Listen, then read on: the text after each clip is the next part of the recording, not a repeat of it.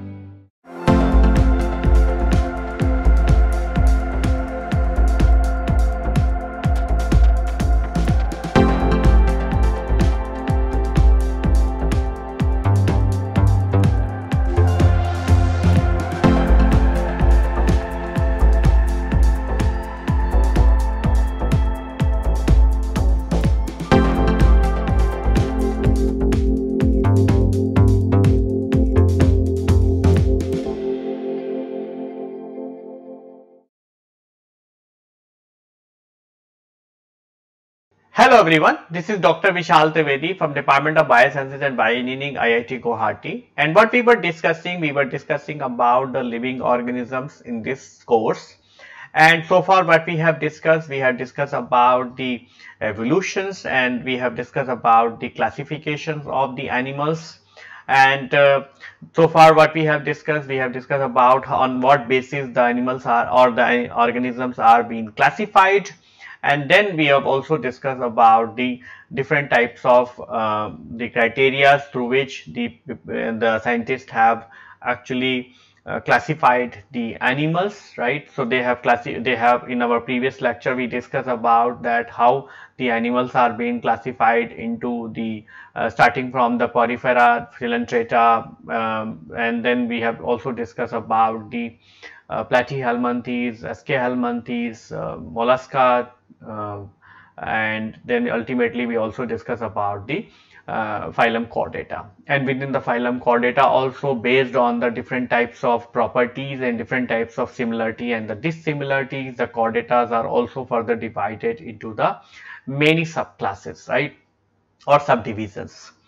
So the idea of that discussion was that we would like to say that how the similarity and the dissimilarity between the different organisms could be a basis for the classifications. To understand that same process, we are actually now going to discuss about the classifications of the plants. This is not an extensive or exhaustive discussion about the plant classifications. The purpose of this discussion is that we would like to emphasize how the classification actually works, right? And that's how we have taken an example of the two different divisions, right? We have taken a kingdom Animalia, and how the kingdom Animalia is being divided, and now we are going to take up the kingdom Plantae. So initially, if you recall, we have discussed that the organisms are being divided into the 5 kingdoms. We have said about the Monera, right? So we have discussed about the Monera, we discussed about the Protista, fungi, Plantae, and the animal. And in the previous lectures, we were discussing about the Animalia, like the animals such as the elephants, what you see here, right? And now in today's lecture, we are going to discuss about how the people have used the different criteria to classify the plants. But before we get into the details of the plants, let's discuss about the different parts of the plant and how they are actually being formed. So if you see the plant, what you see here is they have a very well defined structures or the anatomy. So starting from the bottom, right, so you know that the plants are present into the soil. They could be present in the aquatic plants, they could be terrestrial plants, right? And they are present in the soil, and within the soil they have a well defined vascular system, right? So that vascular system is made up of the roots. The purpose of the root is that they are actually going to suck the nutrients from the soil. So they are going to suck the nutrients from the soil, and they are also going to suck the water, right? So they are going to suck the water, nutrients, they are also going to suck the minerals, and all other kind of things, right? So that material will actually going to travel all the way up to the top, and the portion what is going to help in terms of the supplying the food material to the different parts of the body is actually being the part of the stem. So stem is actually the woody part which is being present into the plants, right? And their job is that they will be help in supplying the food or supplying the water, right, to the different parts of the bud. So stem is nothing but a pipe-like structure. So that is actually going to supply the food or to the water to the different parts. And then we have the leaves which are attached to the plants, right? And the leaves are actually green in color, right? You know that the leaf is green in color, and it is green because it has a pigment which is called as the chlorophyll. And the leaves are also called as the kitchen of the plant, right? So here the food is going to be prepared. And how the food is going to be prepared? Remember that food is going to be prepared by a process where it is going to utilize the light or the energy from the sun, and it is actually going to prepare the food by the process which is called as the photosynthesis. Photosynthesis is a very complex process where you have the two phases. You have a light phase and you have a dark phase, and the light phase is actually going to be utilized for capturing the sunlight from the sun, so that it actually be able to capture the energy, and that's how it is actually going to produce the NAD and the NADPH.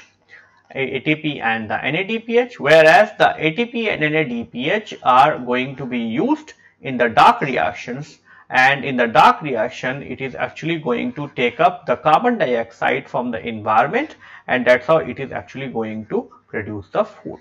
So if you see the typical reactions, what is going to happen when you are going to have the photosynthesis is that it is going to take up the carbon dioxide, it is going to take the water from the roots, right, and then it is actually going to generate the sugar in the presence of the sunlight.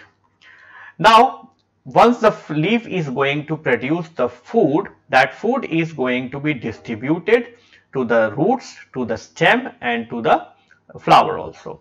So on top of this you are going to have the flowers. So flowers are actually the sex organs of the plant, right? Not that all the plants are going to have the flowers, but these are the few typical parts which are present in a typical plant, right?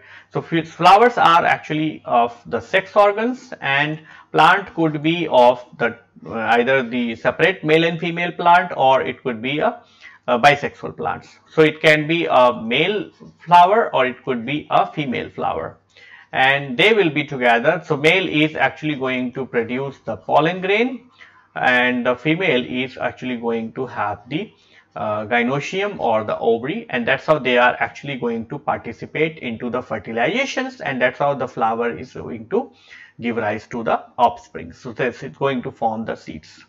Then apart from that, it also could have the fruits.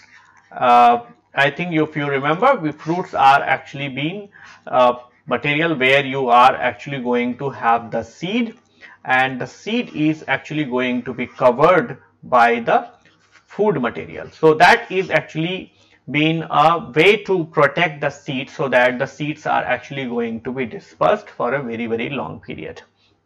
And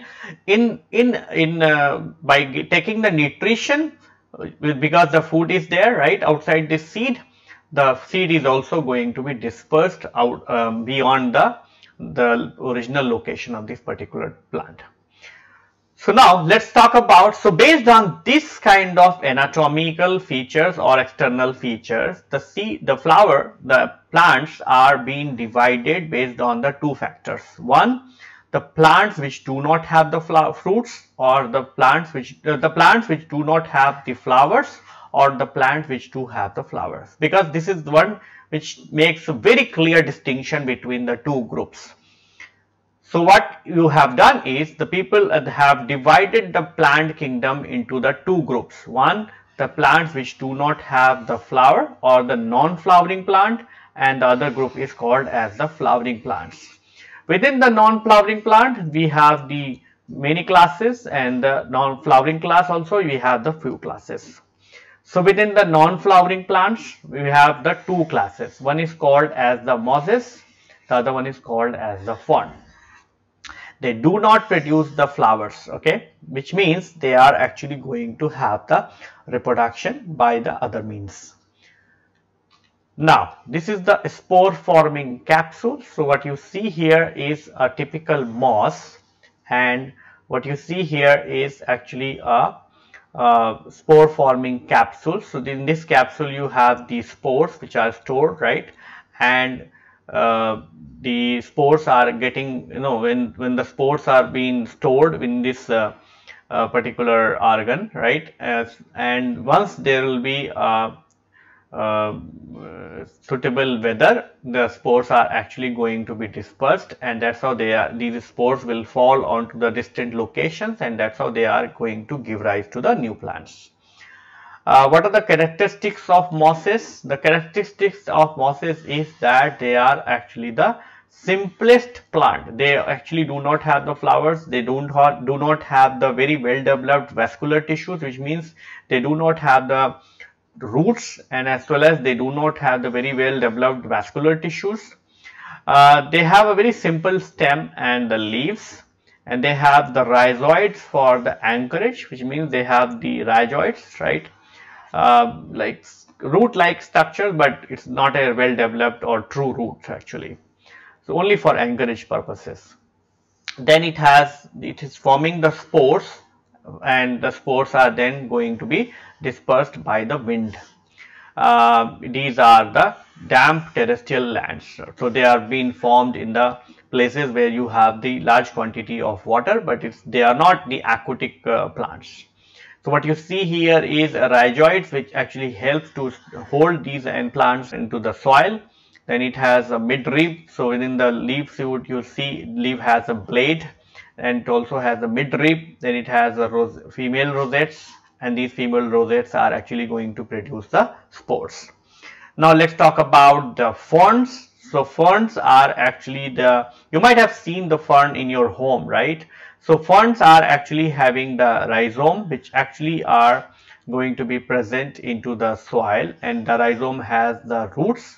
So the clear-cut distinction between the mosses and the fern is that the mosses does not contain the roots, right, the well-developed root, whereas the ferns are actually containing the roots. And then it has the leaves or the pinnacles, and these are actually being utilized for the photosynthesis. And within the fern you have the spore forming units, which spore forming units are present onto the back side of the leaves, and that's how they are actually going to form the spores. These spore forming units are called as polypodium, right? What are the characteristics of the fern? They are having a well developed root and the feathery leaves and the underground stems. They have the vascular tissues for the transport and the support of the animal plants. They are spore producing organs on the underside of the leaf, and they are actually going to be formed in the damp and the shady places. So this is all about the classification and the discussion about the plants which are being non-flower farming plants. Then we are going to discuss about the flowering plants. So within the flowering plants you can have the two subclasses. One is called as the gymnosperms and the other one is called as the angiosperms. So gymnosperms are actually going to contain the roots, stems and leaves, and they are going to have the vascular tissues, and then they are going to have the flowers as well as the fruit, which actually will contain the seeds. So in the angiosperm again can be classified into two classes. One is called as the monocot and the other one is called as the dicot.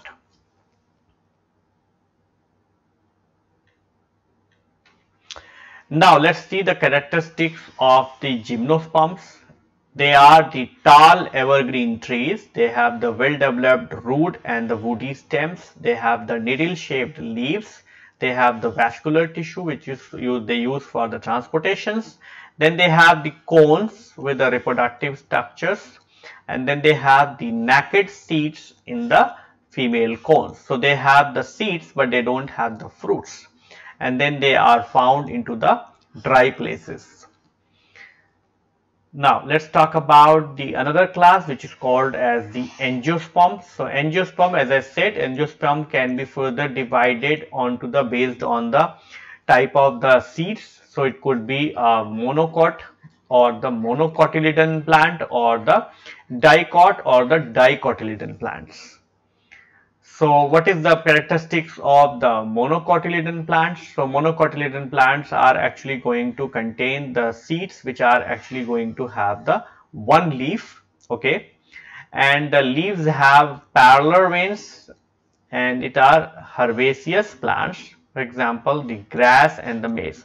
So you can just remember by what is the monocot. All the food grains in general are actually belonging to the monocot, because the food grains are and monocots are having a very unique and leaves anatomy, and because of that they are actually running a C4 cycle of the dark reactions, and because of that their food production is more, because the C4 cycle is much more efficient compared to the C3 cycle. So what you see here is a typical seed. When you grow the seeds, what you see here is the embryonic leaf.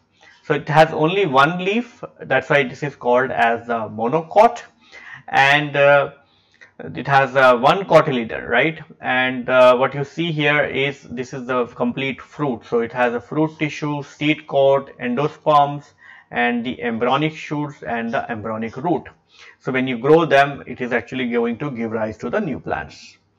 Then we are going to talk about the dicot. So dicot is, this is the evergreen plant what you have seen, right? And this is the what you see here is the veins into the leaves. So they are actually arranged in a typical pattern, and the dicots are going to have the two leaves into the seed, and the leaves have the veins in their network. These examples are trees and sunflowers and rose. And what you see here is actually the two cotyledons. So what you see here is this is a seed coat, right? And it has the two cotyledons. So it has the two cotyledons, right? One cotyledon and two cotyledon. If you want to see very carefully about the dicot plants and understand what is the dicot and what is the monocot and what is the cotyledons, what you can do is just take the gram seed, okay, and soak it into the water, okay, for maybe like 24 hours, okay, in a warm weather. What you will see is that have you seen the gram, like it's like this, right? Okay, so if you grow them, it's actually going to show you the two cotyledons. So it is actually going to those fleshy things what you see, and that is what actually called as cotyledons, right?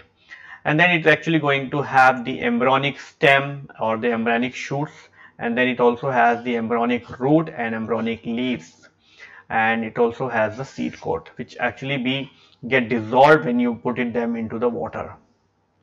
So let's take a look at the plant classifications. So plants are actually being classified based on whether the flower is absent or whether the flower is present. So initially you have the non-flower spore-bearing plants or the flowering plants. Non-flowering spore-bearing plants can be further classified based on whether they have the root or they don't have the roots. So if they don't have the root, then you have an example of mosses.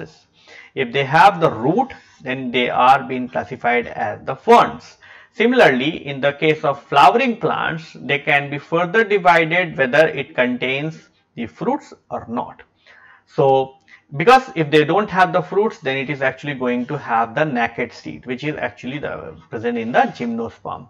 But they have the fruits, which means they are going to have the fruit so that it can cover the seeds. then it is going to be called as the angiosperm, and the angiosperm can be one leaf plant or the two leaf plant. So if it is a one leaf plant, then it is going to be called as monocot. If it is a two leaf plant, then it is going to be called as dicot. So based on this classification, very carefully you can see that the monocots are actually the most advanced and most developed plants which are present.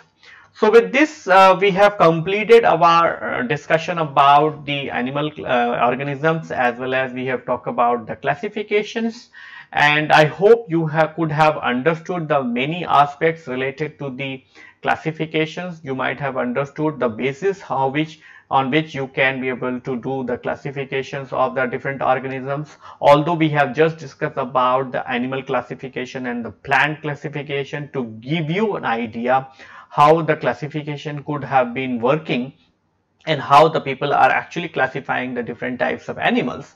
But you can actually be able to utilize the similar kind of criteria and similar kinds of properties even to classify the bacterial species. You can actually use that to classify the fungi, and you can also classify the same way to the other organisms which are present in the other kingdoms as well. So with this, I would like to conclude my lecture here. In our subsequent lecture, we are going to discuss some more properties related to the living organism in this course. Thank you.